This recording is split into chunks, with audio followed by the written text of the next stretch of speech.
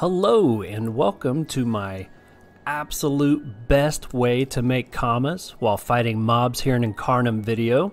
This is the first of a series that I plan on doing where I'm going to show you where to spend your time fighting to get the most bang for your buck. Obviously leveling is important. We like to level as quickly as possible, but at the same time we need gear, we need resources, we need bread, potions. We might just want to look cool and get some cosmetic stuff, but you gotta have commas to do all that. So when you're first starting out, it can be real challenging to figure out, how do I make commas? If you go and you do fights on here, you'll find out real quick you don't make jack squat from a fight. And if you ask somebody, how do I make commas? A lot of times they'll say, do a profession. And yes, professions are a great way to make some commas, but sometimes you just want to get out there, hit the ground running, do some fighting, and make money along the way. That's what this is supposed to be for. So here with Sniffing for Cash, I'm going to guide you through what you should do with your time and effort here in Incarnam to make the most money that you can. Incarnam is the starting area. That's right here. It's broke up into several different sections. Scroll up here to Incarnam. You'll see the mobs that are underneath each one of these sections. You got the cemetery, the fields, forests, the lake where you get the glutes, mines, pastures with all the gobbles, and the way of souls. So here's what I did. I decided, each one of these things have a resource, and each one of these things typically have a resource that is unique to them, such as these petals, translucent petals. You will only find these fighting the things here in the fields. Over here in the cemetery, you'll only find this Incarnam relic fighting these skeletons. So what I did is I looked at each resource that was unique to creatures that are just here in Incarnam.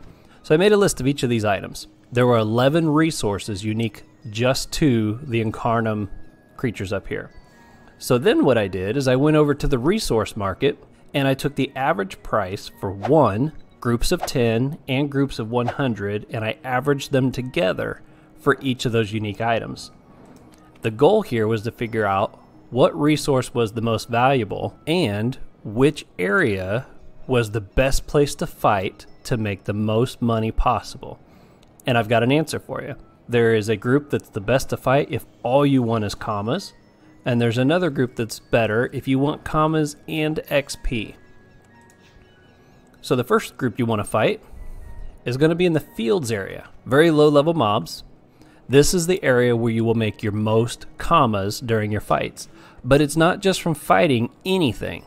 In fact, it's because of the small tofu, the chimeric feather.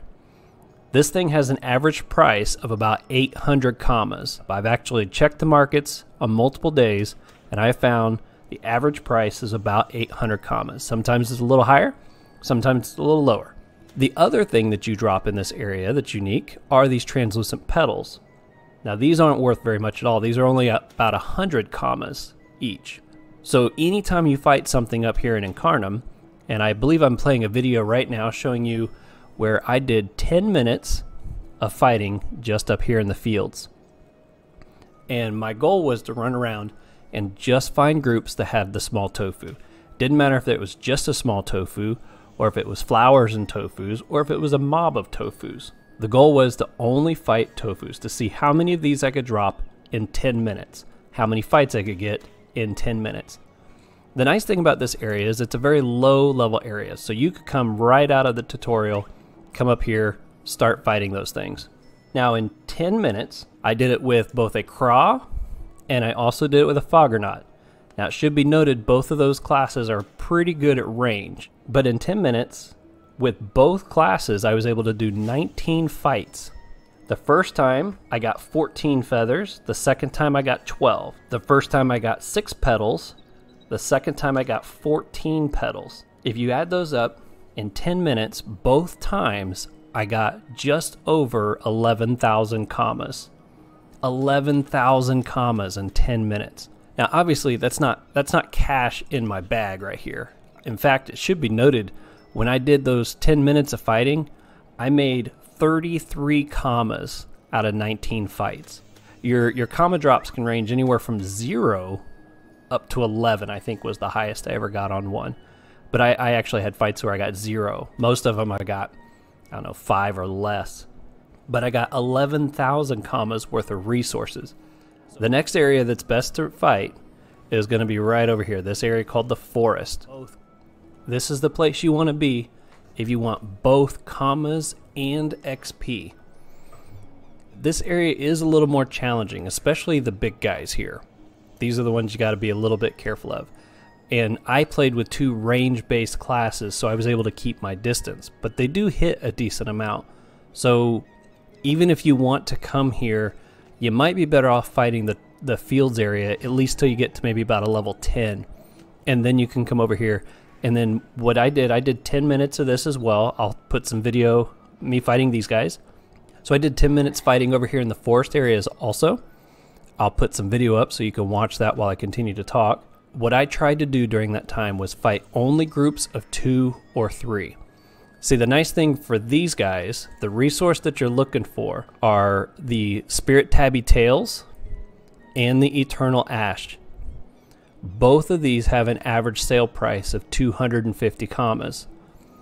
The nice thing is, all the enemies over here drop those. So you're not looking for just a tofu. You can fight any groups of 2, any groups of 3, and you're going to be dropping the resource that you need. So in those 10 minutes of fighting that I did against these, on both times, I was able to get 12 fights in.